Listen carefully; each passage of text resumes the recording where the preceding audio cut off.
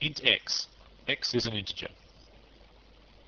I want to give you some code fragments and then show you how to interpret them, how to read them in English. Because if you can read them in English, it will dramatically help you understand the code that you're looking at.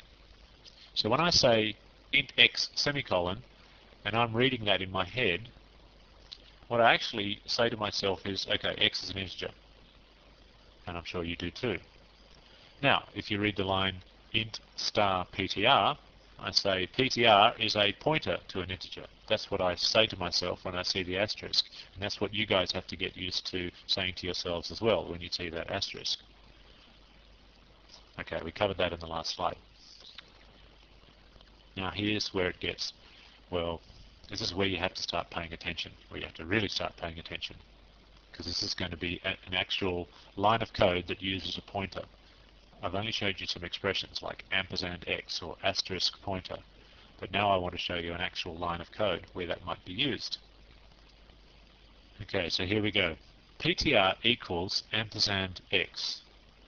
Okay, what does that mean? Well, remember that ampersand x was the address of x. You could interpret that as the address of x. In the previous diagram, that ampersand x was 103, the address of the box where x lives. The value of x, don't forget, is 5, but the address of x is 103. So we take that 103 and we assign it to ptr. Remember, ptr is capable of storing addresses. That's what pointers are. They're variables that can hold addresses. So in this case, ptr is going to hold the address of x. Cool. So you read that as saying, set ptr to be the address of x. You might think of that as a pointer initialization. You are finally setting ptr to point to something. If you don't initialize a pointer, you can get all sorts of horrible results. Compare that with what happens if you don't initialize anything else. If you don't initialize an integer, what do you get? Well, you get the variable containing just some random number. I've said that a few times. But what do you get if you don't initialize a pointer? Well, the pointer contains a random number as well, except the random number is interpreted as an address. So in effect, what you've got is ptr, or pointer, containing a random address, or it's pointing to a random piece of memory that could be anywhere on your entire system. That's if you have not initialized pointer.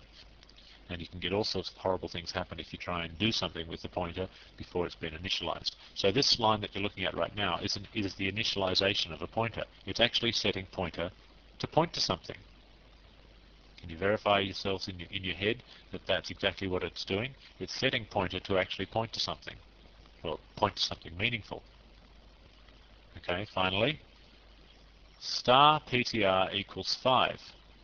Remember that star ptr means the value of the thing that ptr points to. And I'm assigning that to be 5. So I'm essentially putting 5 in the box. I'm putting 5 in the box that is called x, not the box that's called ptr. If I just said ptr equals 5 without the asterisk, what would that do? Well, it would set ptr to point to whatever is happened to be sitting at memory address 5. Now, there's probably nothing sitting at memory address 5, so it's probably an illegal thing to do. But 5 would be interpreted as a memory address. However, star ptr means the thing that ptr points to becomes equal to 5. So in other words, in this case, x is set to 5. Well, x was already set to 5, but imagine if x wasn't set to something, then you could set it to 5. Or imagine if x was set to 20. You could overwrite the 20 now with a 5.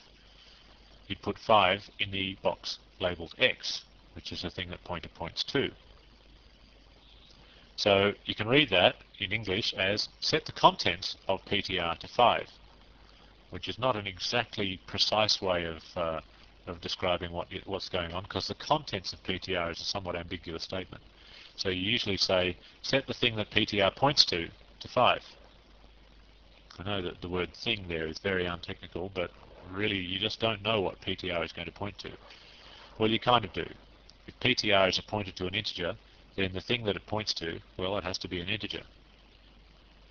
But you typically don't think like that. You just say, whatever it is that pointer points to, set that to 5. That's how you would read that line of code. Okay, so those two lines of code that I've just shown you, ptr equals ampersand x and star ptr equals 5, they are frequently confused. I'll bring them up on the screen again, and this time in the second example, star ptr equals 5, I'll just change that slightly.